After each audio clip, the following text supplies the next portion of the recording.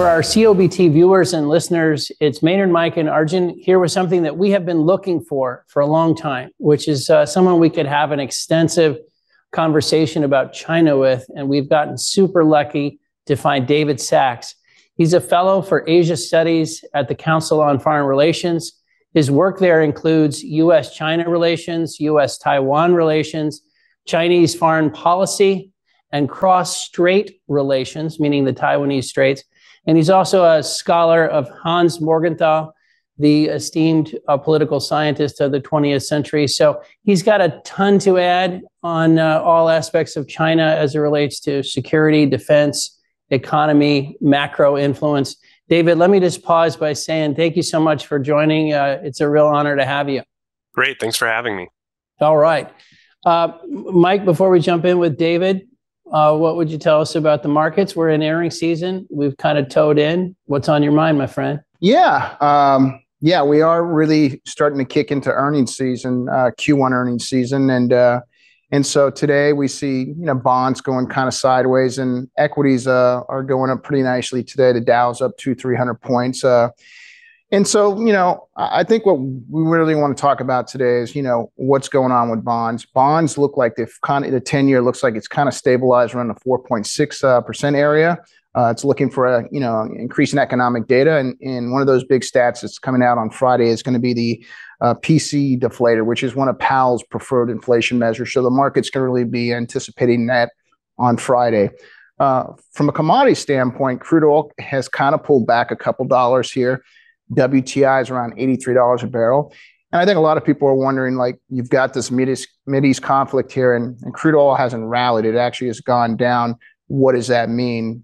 I think a lot of that, what that meant is that some war premium was built into crude oil prices. But on the other side, you're hearing some people saying that right now, the markets are not dialing what could be some serious Mideast conflict. And if we do get some serious Mideast conflict, it is definitely not dialed into oil prices. And so we would see oil prices go much higher and equity markets probably go much lower. So, something to think about. As it relates to broader equities, obviously we talked about it earlier, Q1 earnings kick in. I don't think people realize how volatile this week can be. 35% of the S&P 500 reports this week. So expect a lot of volatility. From the standpoint of equity market, from a relative strength index, we went from overbought to oversold levels, a little bit above oversold levels today with the markets rallying.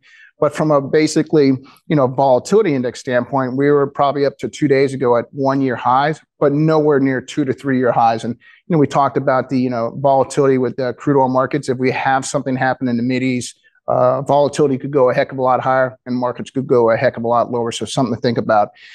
From the standpoint of energy equities, another big week is starting this week. We've counted over 40 companies that are reporting this week, be it service name, E&Ps, oil major refiners, mining companies, and electric utilities. One thing we want to say with electric utilities, last week, electric utilities were up around 6%, best performing S&P sector last week. Not a lot of people know that. This week we had, some companies start off with earnings, and we expect the whole electricity theme to be a big theme. We even saw that on Halliburton's call today, them talking about electricity. So expect that's going to be a huge thing going forward. And now we have our guest on today. What we want to do is really kind of highlight Asian markets and how they've done year to date. Asian markets have been a little bit mixed. The best performing market this year has been Japan, up around 12%. Second best market has been Taiwan, up about 8%. China's up around 3%, and it kind of goes down from there. So we just want to have a little bit of that lead and just give you a flavor for what's going on in those markets. Awesome. Well, lots going on right now. Arjun, what would you share with us before we turn to David? Maynard, I thought I'd build upon Mike's comments about sort of geopolitical risk premium in the oil price. And it's a question, as you can imagine, we get from time to time, especially when things are going on in that region. And the question is always, is there a $5 or $10 premium in the oil price? Or why isn't there a $5 or $10 premium, depending on how people are perceiving the events? And I just wanted to take a step back and kind of talk through how we think through geopolitical risk premium, because it doesn't quite fall into this bucket of sort of war or no war. And I'd say that there's kind of three elements. There's one is, when is there a structural change to a major producer? Two, when or how does civil strife or sanctions impact production? And third is this war. So I'll go through these quickly. The best example of structural change is actually Venezuela. When they opened up in the 1990s, Luis Justi was head of PDVSA. They went from 2 to 3.5 million barrels a day. This was a time post the 70s and 80s where there was still a lot of non-OPEC supply. The Soviet Union was in the process of collapsing. So that sort of extra production from Venezuela was sort of a structurally bearish increment to oil prices. That then dramatically changed in the early 2000s when President Chavez took over, and the 1%, 33% royalty and tax rates, and I'm sure we have a COBT viewer who can provide the exact figure. They went up to 16% royalty, 50% tax rates until the point that the fields were effectively nationalized. And Venezuela went from producing over 3 million barrels a day to today under 1 million barrels a day, a structurally bearish turn for the worse that has impacted oil price markets for the next 20 years, but especially during that super cycle era of the 2000s, losing a chunk. And that is the most meaningful geopolitical change you have when there's some structural change to these countries sort of opening or closing. Classically, the collapse of the Soviet Union, and then the subsequent opening of Azerbaijan and Kazakhstan. A second bucket would be the civil strife countries. That would be things like Libya post-Gaddafi.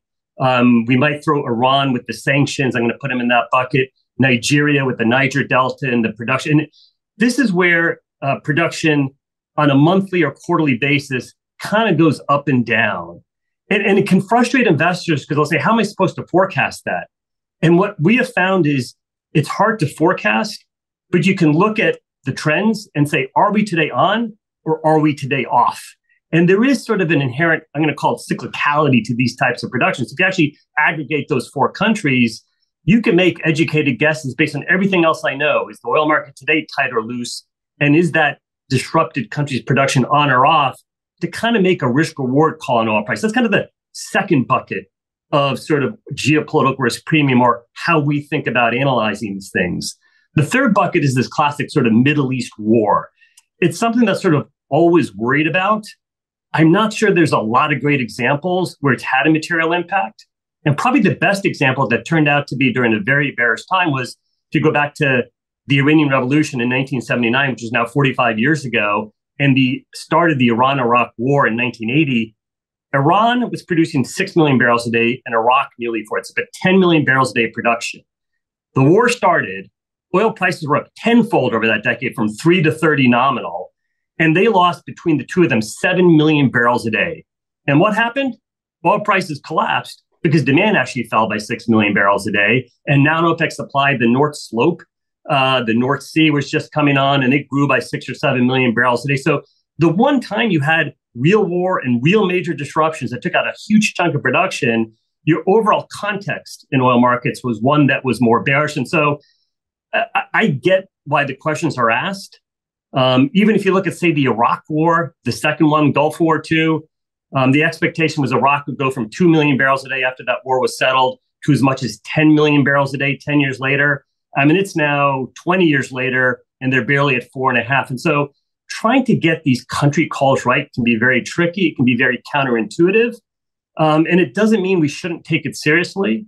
We are at a time when OPEC spare capacity, I'm going to say, is still generally low, even though it's a little bit higher than it was 2 years ago. We're at a time where demand is still growing, despite everyone's expectations for peak demand. And we're at a time where outside of shale, a little bit in Guyana and Brazil, no one's trying to grow supply because everyone's under the perception this business is going away. So if we were to have more meaningful disruptions, I suppose that could lead to meaningfully higher prices. But I think you still have to pause and say, is a country impacted?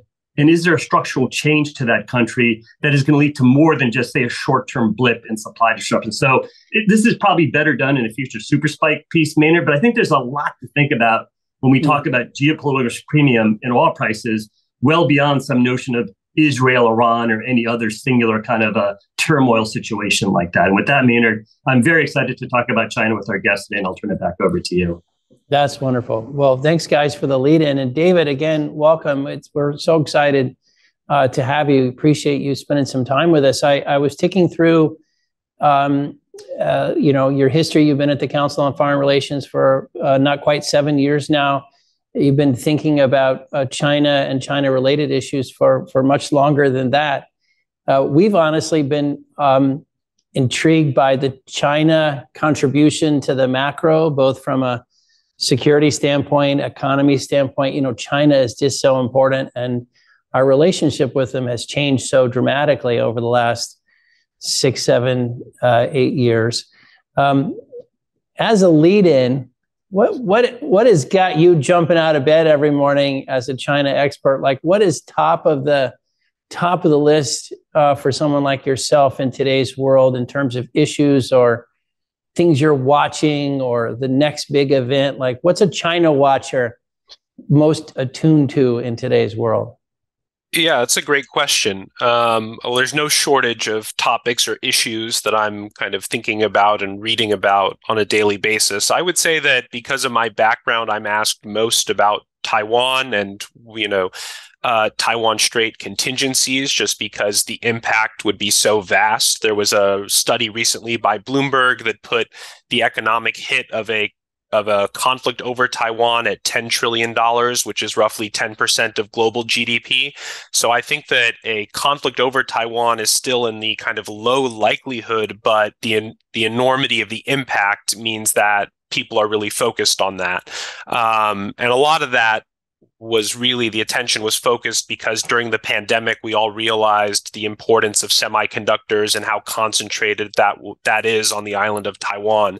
But I would say that, I'm generally not an optimist, but I don't believe that we're heading towards a conflict over Taiwan in 2024 or 2025 for a number of kind of structural reasons that I'm happy to get into. What worries me a lot more is actually in the South China Sea right now, where here you have a U.S. alliance relationship with the Philippines, a mutual defense treaty with the Philippines, and China actively, essentially blockading Second Thomas Shoal in the Philippines exclusive economic zone, where they have a kind of rusting hull of a ship that they grounded years ago. And China employing water cannons on Filipino vessels with the potential to kill some Filipino servicemen.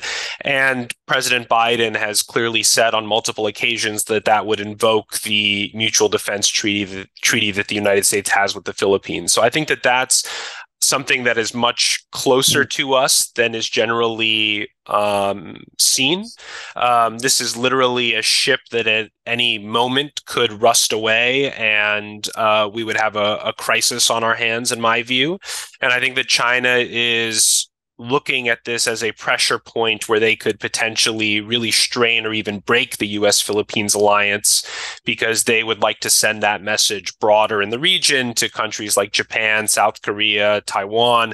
You can't rely on the United States. They're not going to be there for you when you need it. And so I think that there is a looming crisis in the South China Sea right now that isn't necessarily appreciated outside of these kind of smaller circles focused on Asian security.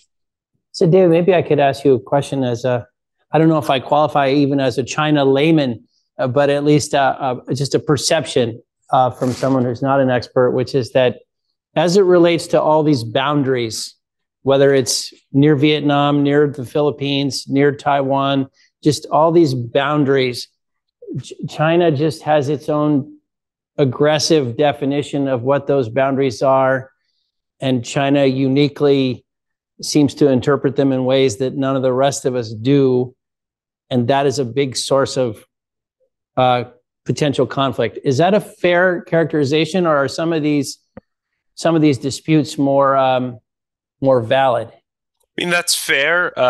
China has a now infamous 9-dash line in the South China Sea, and within that 9-dash line, it has never really stated what it's claiming. It has left it ambiguous, but it refers to things that have no basis in international law, like historic rights and things of that nature.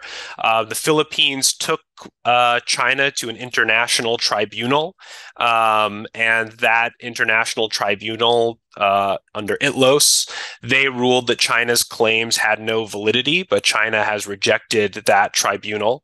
When you want to talk about the way that U.S.-China relations have really changed so rapidly over the last 5 to 7 years, I think a key point to kind of look at is when Xi Jinping visited President Obama in 2015. And when he was standing next to President Obama in the Rose Garden, said that China would not militarize the South China Sea, made that pledge next to the American president.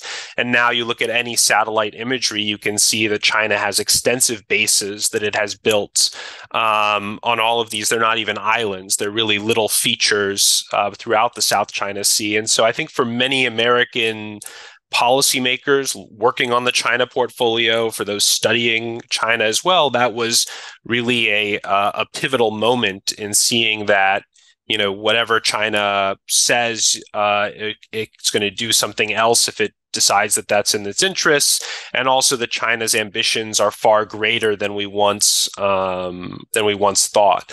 And so, I think that as most people look at this region as well, the primary target of this in the South China Sea is to what we call anti-access area denial, to prevent U.S. forces from coming to the aid of our allies and partners in the region, as well as maintaining the potential during peacetime to regulate commerce and the flow of goods within the first island chain, which is vital for global commerce. And so China is now basically asserting that it can exercise that if and when it chooses to do so.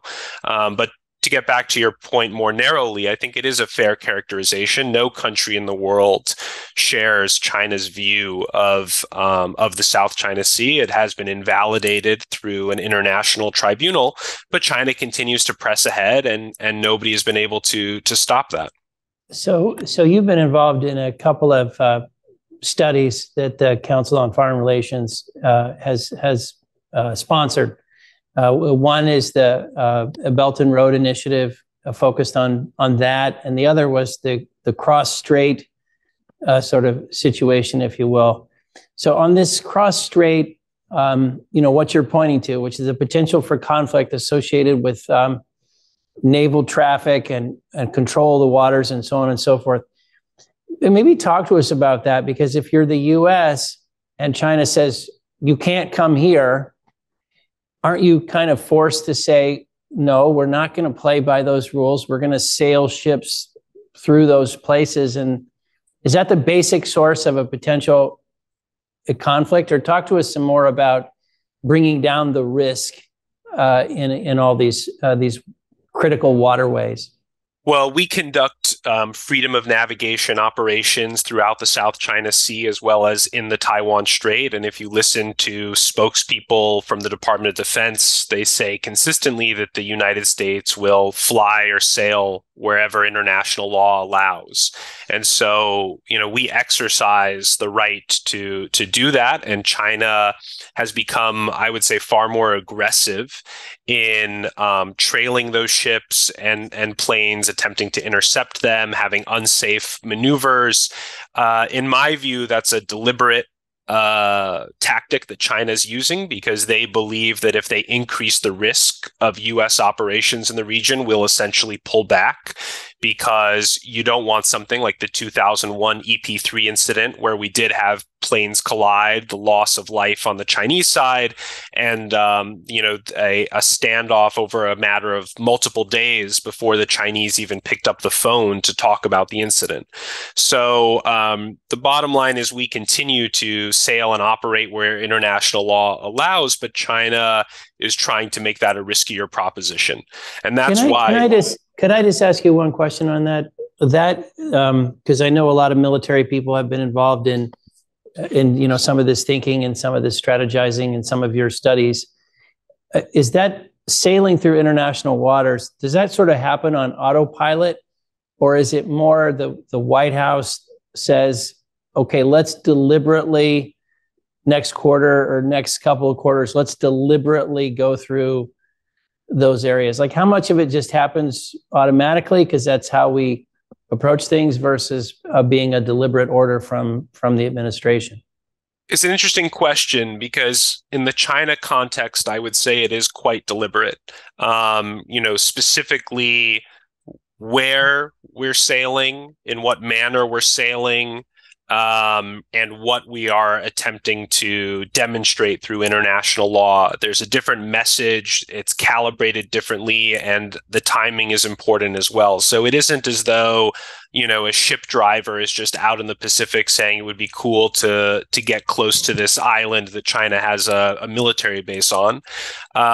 This is heavily coordinated with lawyers in the Department of Defense who are very familiar with, UNCLOS and the relevant international law.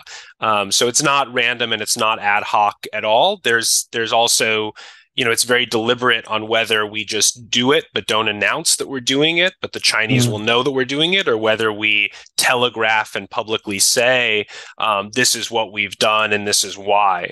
So this is all, I would say, very, very centrally controlled and coordinated. I'm realizing, David, I have a confession. I'm going to have to ask you about the balloon. That's not highbrow foreign policy or military strategy, but what was that? Just tell us, as a Chinese expert, what was your take on that whole incident? So my take was that, the fact that the balloon happened is not necessarily a game changer. I don't believe that China gained some exquisite intelligence collection capabilities that they couldn't necessarily get elsewhere. And I don't think that it revealed anything about China's capabilities that we didn't already know or appreciate. So I would say that there's two kind of interesting things that I learned. In my view, I don't believe that Xi Jinping knew about the balloon, and that I don't believe that he personally signed off on it. So I think that there's a little bit of, it shows some bureaucratic dysfunction in the system, or, that one part doesn't necessarily know what the other's doing, and there's a lack of coordination, which we know, generally speaking, China's system is incredibly stovepiped, especially when you talk about the military and the security services. But I think that in my view, it's safe to say that Xi Jinping didn't personally sign off on this and say this would be a great time to do this, and this is the manner we should do it, and we're going to send a message. So that's number one. Number two, though, it shows how susceptible this relationship is to crises that we can't necessarily predict or foresee. Nobody thought that there was going to be a spy balloon incident last year, but our ability to manage these crises is still very poor. We had hoped that we learned a lesson in 2001, again with the EP3 incident, that we need to learn how to manage these crises, how to handle them so they don't spiral out of control. And there's been a lot of ink spilled talking about US-China crisis management mechanisms, crisis communications, hotlines, and everything like that. And the takeaway, I think, from the US side is that none of this would actually work during a crisis. That for all that we think we've discussed with the Chinese, potential incidents such as this one, when push comes to shove and you pick up the phone and you want to call Beijing to basically say what's going on here, what are your intentions, this is what we're going to do, no one's going to pick up the phone until they've decided what their response is going to be. And that's still the way that they work and they operate. And I think you've seen, now Deputy Secretary of State Kurt Campbell say exactly that we have no confidence that in a crisis, the Chinese will actually pick up the phone and work to diffuse it. It's going to be, they're going to pick up the phone when they've decided this is what our response is going to be. It's funny, David, as you're talking and we're reflecting on the history of this, it seems like there's kind of two different pictures of China we get. One is the increasingly aggressive, increasingly likely to do something counter to our interests, increasingly autocratic, sort of ambitious China. That's one picture. The other picture we get is the unfavorable demographics, has been passed by India as the world's largest country. Some of this autocracy is counterproductive to their ambitions. It's stifling, and sort of there's almost a slowing economic growth. There's this like China declining picture that is very different than the China more aggressive, more ambitious, more of a problem picture. Is it one or the other? Is it the same? Is it both? Like how should we be thinking about China right now in terms of trying to, kind of put it in a box, if you will? It's a really good question, and we've had a big debate on this topic in our magazine in Foreign Affairs, where some have argued that China is already a declining power, as you state, and others say that its best days are still ahead of it. And what I would say, not to elude your question, but just to kind of maybe reposition it a little bit, is that China doesn't have to reach parity with the United States to cause enormous problems for us. And so the question of whether China will surpass the United States in terms of GDP, I think most believe that day will not come, or at least it won't come for a long, long time. Whether China catches up to the United States as a peer military. Xi Jinping has set very ambitious goals to become a world-class military, but will they catch up to the United States in aggregate terms? I don't think so. But again, they don't need to do either of those two things to cause enormous problems for the United States. When we go back to potential Taiwan contingencies, well, Taiwan is only 100 miles off of China's coast, and it's, I think 2,000 miles or so away from Guam. So China has certain built-in geographic and other advantages over us in potential, conflicts in Asia, and our military has global responsibilities. We're postured to do things in the Middle East, in East Asia, and elsewhere. And China's really focused on Taiwan contingencies, South China Sea, East China Sea, and things in its backyard. So I think that it's an important debate to have. I don't think that China's falling apart. I also don't think China is going to surpass the United States. And I would just say that on the trajectory that China's on right now, it's still going to be a big challenge for us to manage and for us to protect our interests. I mentioned up front, you've been studying China, Taiwan, all these issues for a very long time. If you go back to, you don't have to go back very far, but let's say 2015 or so, that was an era when, China was, at least economically, very much part of the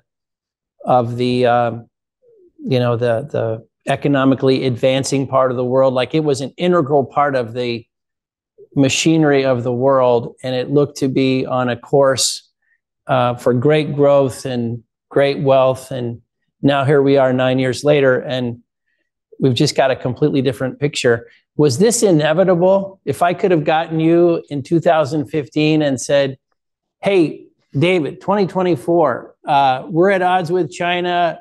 We're talking about these issues. China, we're at least debating its decline. Like, would you have been shocked, or do you think a lot of this was somehow inevitable, or at least you could see the beginnings of it way back when?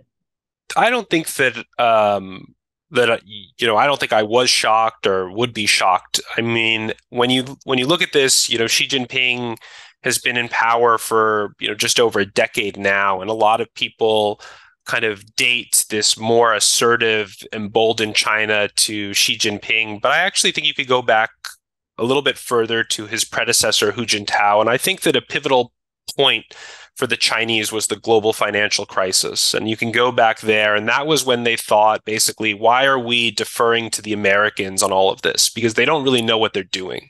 We can be just as good or better at all of this than the United States. And it was kind of the emperor has no clothes moment for the Chinese. And I think that's where they decided we can challenge them. I noticed, more assertiveness from the Chinese starting then. If you think about South China Sea, a lot of that started around this time as well, the first steps to really take control of the South China Sea. And so, I think that China was on that path, and you look at Xi Jinping, he has said in very explicit terms, the East is rising, the West is falling. He has set forth these ambitious goals to achieve by 2049, the 100th anniversary of the People's Republic of China, by 2027 in terms of military objectives as well. I think that he's a fundamentally ambitious person who believes that China's time has arrived, and that the era of U.S. Predominance in the Indo-Pacific was essentially a historical aberration. And so we think of the last 75 years as kind of, the way that the natural state of affairs. And I think the Chinese view that as a kind of gross historical injustice that they were too weak to oppose. And so you see this again with Xi Jinping talking about Asia for Asians, which in his conception excludes the United States. They do not buy the notion that the U.S. is a Pacific or an Asian power. And so, they are kind of restoring the region to the way that they believe it should be, and the kind of natural or proper state of affairs. So, I think nothing is inevitable.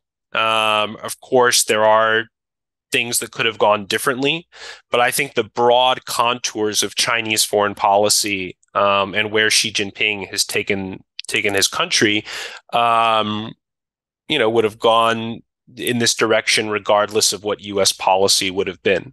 I don't think if we had been more accommodating, Xi Jinping would have set his sights lower. And I don't think that the notion of a G2 that some people were talking about was ever, in our interest or even possible or feasible.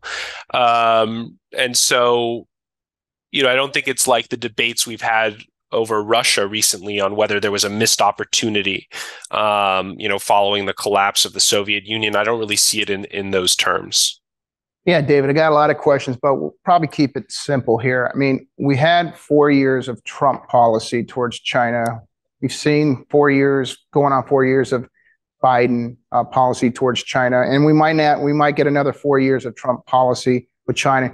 Maybe you can compare and contrast the first 4 years of Trump's presidency with Biden's, and maybe what if Trump does get elected, what the policy might look in the next 4 years under a Trump presidency. So I would say that the Trump administration and the Biden administration had a remarkably similar assessment of China. And if you look at both administrations' national security strategies or national defense strategies, they talk about China in strikingly similar terms as a challenger to the United States that seeks to, overturn the U.S.-led international order. The Biden administration talks about China as the only country with both the capability and the intent to challenge the U.S.-led order. You even look at statements on things like Xinjiang, where you have, individuals as different as Mike Pompeo and Tony Blinken, both terming it genocide. Support for Taiwan has been robust in both administrations as well. The Biden administration, of course, has not removed the Trump-era tariffs on China. So there is a lot of consistency, and I can just say that in all of my interactions with Chinese interlocutors, they say that to me. They were expecting a difference. They were expecting kind of to go back to the Obama years, when Biden was elected, because he was surrounding himself with so many of the same people who were officials in the Obama administration. And in my view, they were surprised that there was so much continuity, and that really, there's a debate as well about to what extent is there a bipartisan consensus on China? How deep is that? But I think that the center of these debates has shifted from what we saw, let's say 8 years ago or so. So there's a lot of continuity there. The difference, I think, is in how you go about the China challenge. And for Trump, it was much more unilateral, focused narrowly on economics. I think a lot of the bandwidth was taken up with the phase 1 deal, steps towards a phase 2 deal. I think that the U.S. Trade Representative's office really had a lot of the kind of power or momentum in the relationship. For the Biden administration, it's been, a lot more focused on U.S. allies and partners as our asymmetric advantage vis-a-vis China. So a lot of investment in the Quad, in AUKUS, in trilateral cooperation with South Korea and Japan. You have things like the CHIPS 4 alliance and things of that nature. So I think that the way that they go that they address the China challenge is different, but I don't think you would have really anybody of prominence in either administration that says, well, China's not a big issue for us, and it doesn't threaten, some core U.S. interests. Looking ahead to a potential second Trump administration, of course, he has put out there the notion of 60% tariffs on Chinese goods. But I'm not going to be the first person to say that he's a mercurial individual. He was for banning TikTok, and now he's saying publicly that the Biden administration shouldn't ban TikTok and they should be blamed for banning TikTok. So in many senses, it's kind of the last person to speak to him, prevails on a certain issue. But, I think that anybody who tells you exactly what his China playbook would be, is kind of overstating his or her confidence in what Trump is going to do. Because I could sit here today and I can make an argument that Trump is going to double down on tariffs and, Section 301 investigations and, decoupling or whatever you want to call it. But I could also sit here and say that he's going to cut a deal with Xi Jinping that addresses his narrow, economic and trade interests and leaves other things, out there. So I think it could cut either way under a second Trump administration.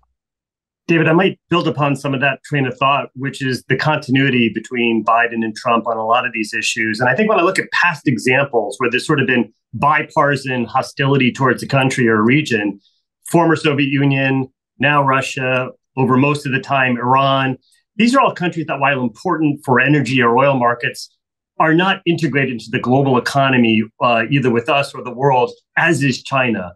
And we are highly dependent on them for low-cost manufactured goods, for keeping inflation low. I think this iPad that I am recording on comes from China, as is my iPhone. But vice versa, they're dependent on us for grains. They need us as much as we need them. In the tail risk scenario, maybe it's not tail risk, but the risk scenario of China and Taiwan and something more dramatic happening there, could we cut them off? Could they be cut off from us? Or is this just really tough talk that on the margin, we might have higher tariffs, we have rhetoric, but unlike these other examples, you can't really excise China from the world economy or vice versa from their perspective. It seems very different, their degree of integration to the global economy. And I'm curious, as a foreign policy expert, how you think through that. I think that's totally right. I mean, the Biden administration has said publicly, I think, mostly to reassure the Chinese that we don't seek decoupling. They've adopted the European Commission's terminology of de-risking, which seems to have a narrower writ and to be focused on really those national security applications. But the Chinese complain that, we keep talking about a small yard, high fence, but, the yard keeps getting bigger and bigger.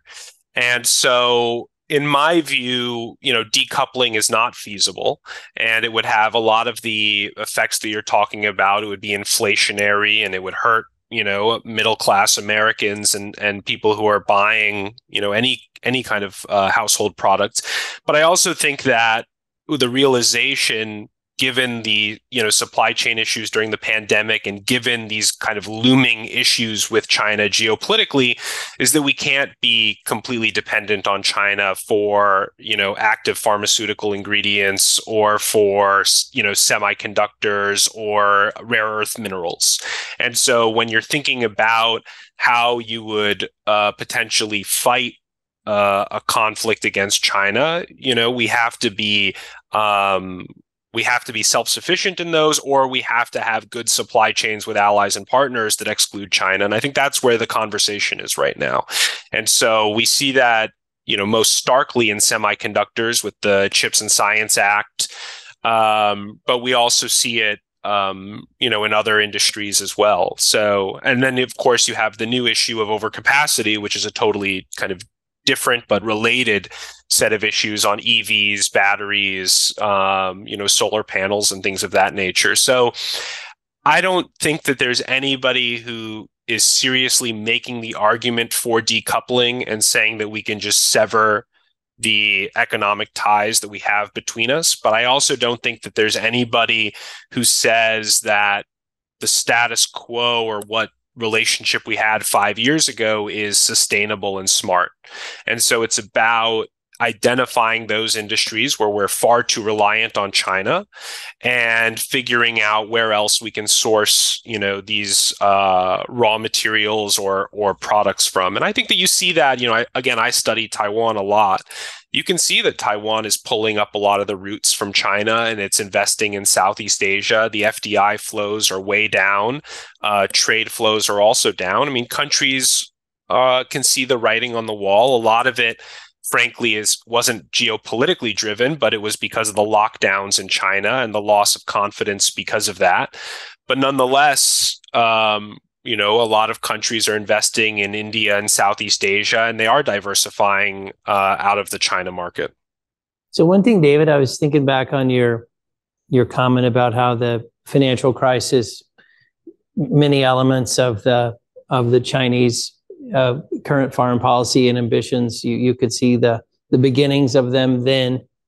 It does seem like, though, that one of the things, if we were talking to 2015 David Sachs, that is different now, is the way in which the political control has been hardened around Xi Jinping, and a country that we might have debated its ambitions or its trajectory, but it seemed like the country was on a path of more liberalization or more openness, or at least it wasn't going backwards. And now it seems like it's going backwards. Does that surprise you? Is that trend going to continue? Is that a fair characterization? Like in China, what is the feeling about all these decisions that seem to be kind of locking down the country more, less openness, et cetera? So I think it's a pretty fair characterization. And so what I would say is that, the paradigm that most China analysts used for literally decades was that, the implicit bargain that the Chinese Communist Party had with the Chinese people was, don't ask for political rights or freedoms, but, your lives materially will be better than your parents, which were better than your grandparents, and your kids' lives will be better than yours. And so as a result of that bargain, you would say that their priority was, above all else, economic growth. And how you achieve economic growth is through, openness and liberalization and, wooing foreign companies and investors and things of that nature. And so people expected that all of that would continue. But what we've seen instead under Xi Jinping is really the securitization of everything. Everything is viewed primarily through the lens of security. And that's a big change. And so when you pick up the paper in the morning, it's about data security.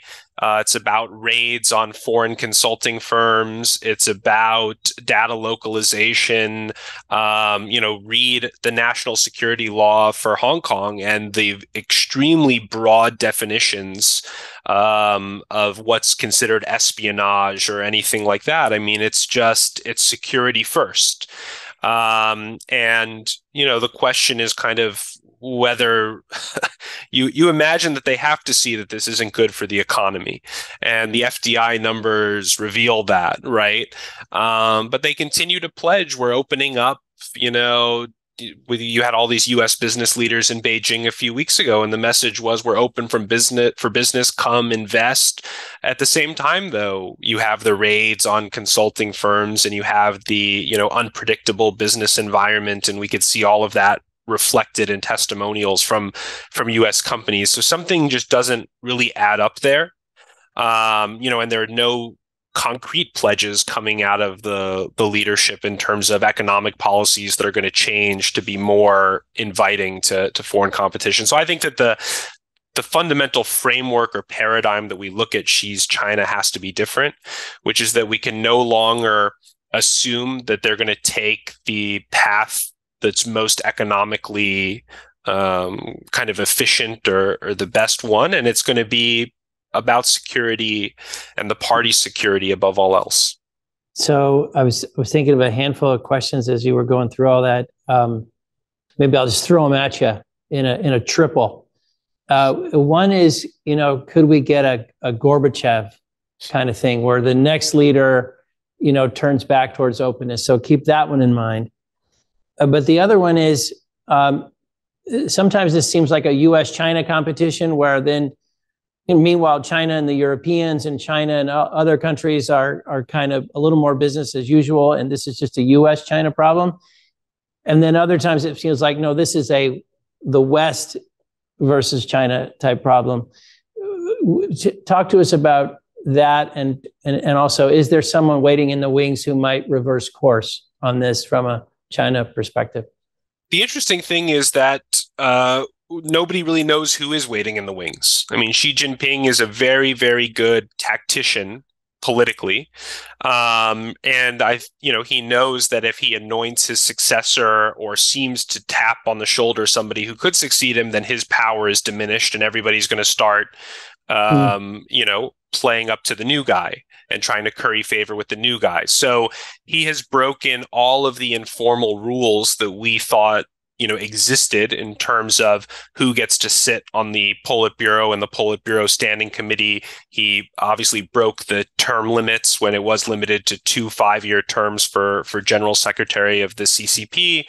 And I think that Xi Jinping intends to rule China. His third term would end in 2027.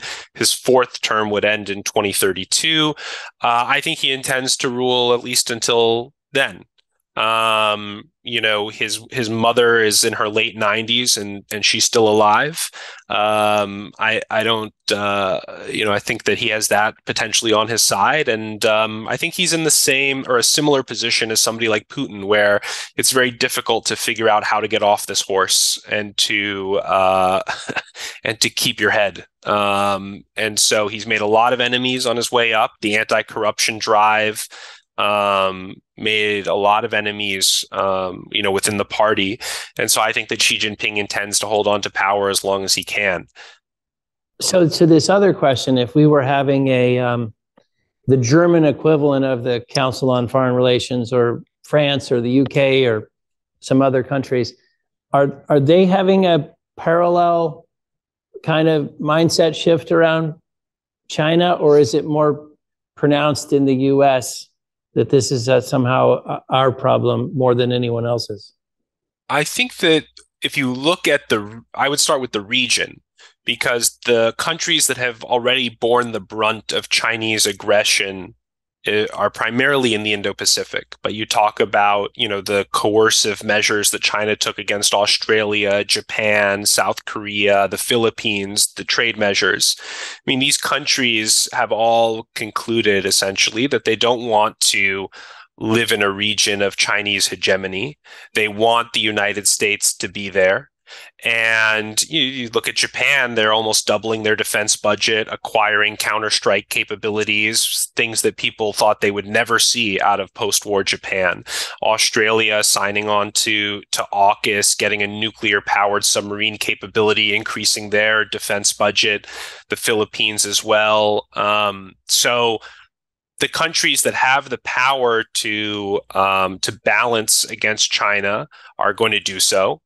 The weaker countries in the region that don't really have an option, they don't have a treaty alliance with the United States, and they don't have enough power on their own to balance against China, they're doing more bandwagoning and trying to accommodate Chinese interests. But I think that you have seen a big turn away from China in the Indo-Pacific. India as well, right, is one that we should mention.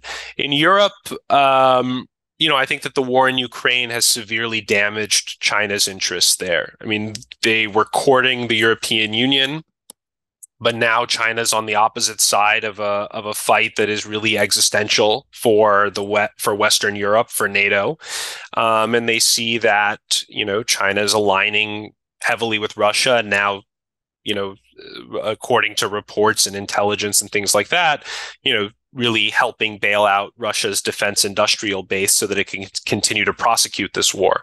So we have seen a shift from the Europeans.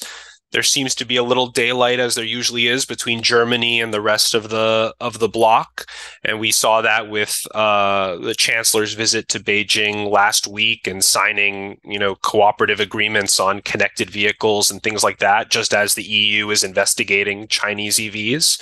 But I think that, again, to kind of get back to where the conversation started, which is how much this has shifted over the last maybe 5 to 7 or 8 years, I think that the Europeans have shifted more towards our kind of analysis of where China is rather than away from it. No one in the United Kingdom is talking about a golden era for UK-China relations anymore, like they were at that time. I think that the kind of, the fantasies that some had are gone.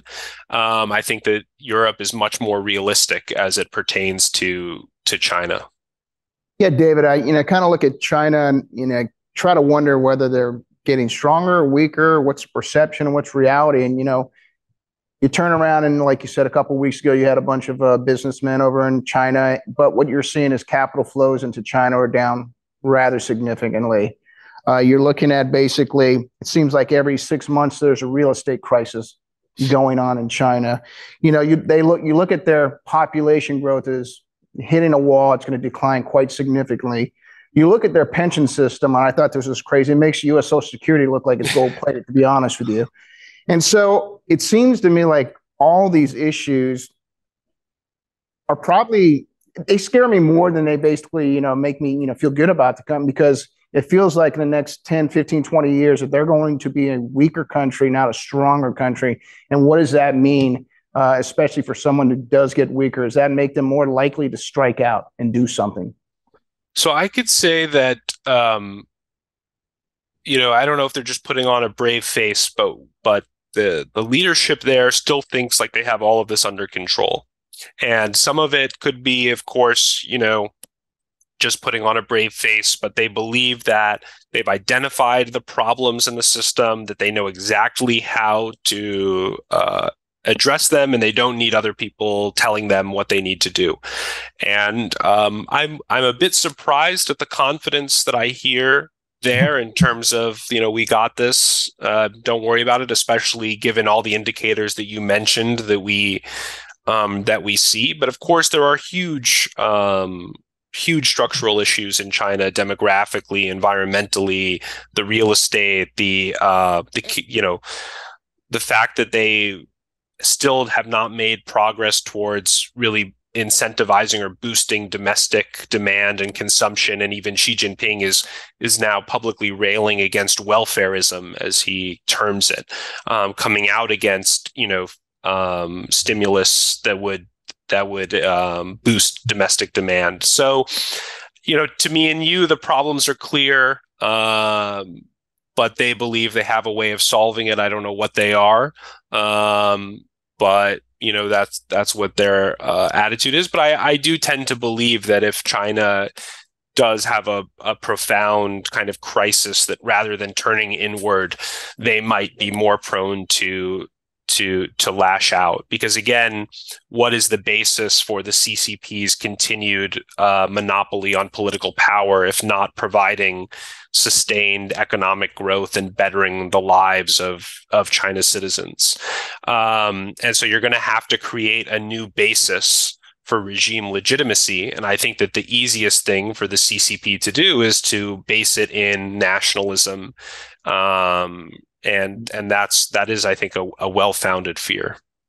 David, at Veriden, we are sort of focused on energy markets and these kind of things. I want to ask you about electric vehicles. It's obviously a subject of a lot of debate as it relates to oil demand and these kind of things. And one of the big questions now is the affordability of EVs. And a big question will be, China is the one country which has produced some very low-cost EVs for their citizens, and will they get exported? So there's, of course, a long history in the auto markets of cheap Japanese imports in the 80s and then Korean imports. And China would seem to be the next thing, but it's coming at this time of hostility. And in the U.S., perhaps currently bipartisan support. But you do have a split where Democrats will talk more openly about climate concerns and electric vehicles. And President Trump specifically will say, no, it's a hoax and we don't want. I'm wondering if this could be an area for split. whether you think Chinese EVs will start penetrating US markets. There's, of course, security concerns related to the chips that go into these cars. How do you see that playing out, I guess, for the US, but perhaps as Europe as well, where clearly the German manufacturers are very important to especially those economies and will also face perhaps these threats from low-cost Chinese. They're the one country that seems to so far have cracked the code on producing much lower-cost electric vehicles in contrast to other producers. Yeah, so I'm not an electric vehicle expert, so you all probably know more than me, but my gut is that I think that it's going to be very difficult to see the day where you have BYD cars on the streets of American cities that are as ubiquitous as Teslas or Hyundais or anything like that. I think that the United States is going to do what it needs to do, frankly, to protect its domestic auto industry. I think we saw that, of course, in the financial crisis, that we weren't going to let that go under. I think that obviously it generates a lot of pretty good jobs and, is a source of strength and pride. And so I think that there's going to be barriers erected to these Chinese EVs. What form they take, whether it's tariffs or non-tariff barriers, who knows? But I don't believe that, listen, China built this EV industry under enormous protection, and now it's unleashing it on the world. And I don't think that the United States or Japan or South Korea or many countries in the EU are going to let this happen. I think China will probably make inroads in Eastern Europe and in Southern Europe. I think that they'll make inroads, and they've already made inroads in Southeast Asia, of course. But I think that where you have countries that have real auto industries, they're going to protect those. That's what I think. I think Germany's position is interesting, and I'm not really sure if I understand why they're taking the position that they do. Because to me, I think the end game for China is that Chinese companies are going to be the only ones that are active in the China market. Maybe German auto brands think that their cachet and their brands are so valuable that it doesn't matter how much an Audi or a Mercedes is, Chinese consumers are going to want to have that logo and they're going to want to show off to their friends that they have it. I just don't think that that's necessarily a winning strategy. I think the end game for China is pretty clear here. They're not going to want Toyota and GM and Ford to be competing within the China market. So, do you sense India will also resist BYD? It's a good question. I mean, I think that the extent to which China-India ties have frayed is not really something that people saw happening. That border clash, the deadly border clash from a few years ago, really did lead to a rethinking in India about China-India ties. And then, I think we even had India banning Huawei 5G, things like that we didn't think would happen. And so I think that it could go down that road as well. I think that there's deep suspicion within India. I don't know if they'll make the security argument about connected vehicles and data and things of that nature, but I think it would be hard for me to see, again, Chinese EVs becoming really ubiquitous in India, given the geopolitical environment that exists now. David, I'm curious. I was thinking about some of your lead-in comments, and you didn't say it this way, but I, in a way, almost heard it this way, which is the Chinese can't be trusted. So does that, I don't want to be unfair to you, but does that sort of lock us into a certain, there can be no, I'm back to my Cold War analogies, there can be no SALT II treaty, like there could be no, like somehow we're just going to stay on some kind of path of low-level competition and quasi-hostility because there's really not a choice. Is that unfair? Well, I guess, I think if you're thinking about something like an arms control agreement, and we're going to have these conversations with the Chinese over things like AI, where there's already a dialogue that was set up after President Biden saw Xi Jinping in San Francisco, we're going to have to talk to them at some point about nuclear arms control, given China's rapid build up there. We're going to have to talk about the use of space in warfare and things like that. We have to have these conversations. But I guess it was Reagan, trust but verify. I mean, there's going to need to be stringent verification mechanisms in any of this. I don't think that it would be smart to just take anybody's word on things like this. So I guess what my focus would be on, though, rather than the question of trust in U.S.-China relations, would be about just to kind of underscore or highlight the seriously conflicting nature of our interests here. And if you just look at core U.S. interests in the region and globally and China's interests, it's very hard to find overlapping areas there. And it extends to our alliance system in Asia, which is a core interest of ours, but is something that China believes is an anachronism and a legacy of the Cold War that fuels insecurity in the region. Whether it's Taiwan, where we have obviously a very different view than China on that, whether it's now, European security and Russia's invasion of Ukraine. You look at literally any issue around the world, and we're on opposite sides of that. And some of it's structural, some of it is also choices that we've made and China have made, but it's very difficult for me to find most of those being resolved. So, I personally don't focus that much on trust. I focus more on kind of our core interests and what China defines as its interests, and looking at the extent to which those are compatible or incompatible. And I think that, they're mostly incompatible, to be honest. And that's the issue, and that's the challenge for diplomats and for our leadership. I feel like, David, as we get to the end, we have more questions in reserve for you than any other guest. Like, we're probably sitting on another 25 questions, but we'll have to let you go because you've been so generous with your time.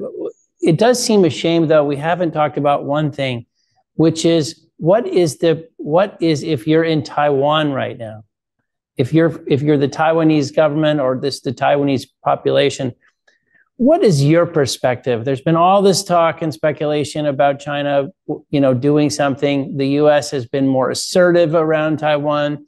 The U.S. has the CHIPS Act, which is sort of aimed at reducing reliance on Taiwan. Like, what is the feeling if you're in Taiwan? They just had an election. Just give us a little dose of Taiwan before we have to let you go. Yeah. So, I think that in Taiwan, there's also the war in Ukraine was really a dose of reality there. I think that, to be honest, prior to the war in Ukraine and prior to Hong Kong as well, many Taiwanese thought that basically, China just talks about using military force and unification because that's an easy way to score points domestically, tap into nationalism and things like that. But they don't really mean it. And they would never actually do something that stupid as trying a blockade or an invasion of Taiwan with potential U.S. intervention. But again, Hong Kong and then Russia's invasion of Ukraine, I think, really was kind of the wake-up moment for Taiwanese people. This could happen to us, regardless of whether we think it's irrational. And so, under President Tsai's leadership, the current president of Taiwan, for the past 8 years, military spending has almost doubled. Conscription has been extended from 4 months to 1 year. You have a lot of kind of tycoons, businessmen, and NGOs funding civil society organizations to teach emergency response. Things as simple as, tying a tourniquet and doing, kind of how to deal with mass casualty events. So they're taking it much more seriously. They're focusing now also on societal resilience, things you guys focus on energy. Well, Taiwan imports almost all of its energy, and it's taking offline its 2 remaining nuclear reactors. And so how do you deal with a potential blockade of the island when you don't have fuel to last you much more than a few weeks, right?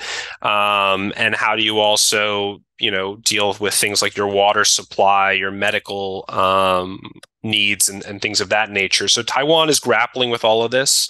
I would just say, though, there's no really silver bullets or easy fixes. This is going to take a long, long time for them to work out. But I think that they're moving in the right direction. I think that the takeaway for the Taiwanese is not that we basically just need to place our faith in Xi Jinping and China that they're not going to do anything. It's that we have to make this so difficult and so unappealing for China that they literally cannot, crack this nut. And so that's the focus of the military now. That's the focus of the society as well. But again, it's going to be a long process for Taiwan to get there. Could you imagine a scenario in the Ukraine pre-invasion? There was this debate about, well, if you put U.S. Or Western military weaponry, et cetera, there, you're going to provoke him. And the counter argument was, if you put it there, he won't come. As you think about Taiwan, if we woke up tomorrow and there was an American base had been announced, and we just said, okay, we're there now, and if you come, it's war. Is that a rational foreign policy choice for the U.S.? Is something like that on the table, or is that just kind of too out there to even talk about? Well, I think that there's some people who are talking about things like that, but I don't think that it's necessarily in the mainstream to put a kind of tripwire force on Taiwan. I mean, the assumption in these types of circles has always been that China assumes the United States will come to Taiwan's defense. And so you don't necessarily have to explicitly tell the Chinese that, because they already assume that. I question that a little bit, because I think that the Chinese assumed that when we could come to Taiwan's defense at a relatively low cost. But of course, given the PLA's rapid modernization and new Chinese capabilities, I wonder to what extent China still says, well, the United States will come even if it means, big losses and, unsure of victory. And so I personally am on the side of being more explicit that we would defend Taiwan, and I've written about that. I don't think that you necessarily need a tripwire force. We could defend Taiwan with the assets that we have in Japan and elsewhere in the region. And of course, we don't want to provoke the war that we're trying to prevent. But I do think that deterrence right now in the Taiwan Strait is not going in the right direction, or the direction we want it to go in. And so we do need to do more to reinforce deterrence as it relates to Taiwan. And I think that there's a number of things that we can do. It was good that with the aid bill to Ukraine that was passed over the weekend, there was money and funding for Taiwan there. We talk about how much this whole conversation has changed in the last couple of years. It would have been unthinkable to have Taiwan, to have money appropriated for Taiwan in a supplemental like that. And that's how much I think the kind of stakes have sharpened, as well as the fear that China and Xi Jinping might actually do something, and the fact that we need to do more to deter a conflict. Well, as I say, this is really hard to let you go because it's been so fascinating. David, we really appreciate it. I really wanted to dig in on Hans Morgenthau, and there you are in the capital of international diplomacy, the Council on Foreign Relations, and we just might have to beg you to come back for another show sometime. Sure, happy to. Thanks for having me, guys. David Sachs, thank you so much. Thanks, everybody.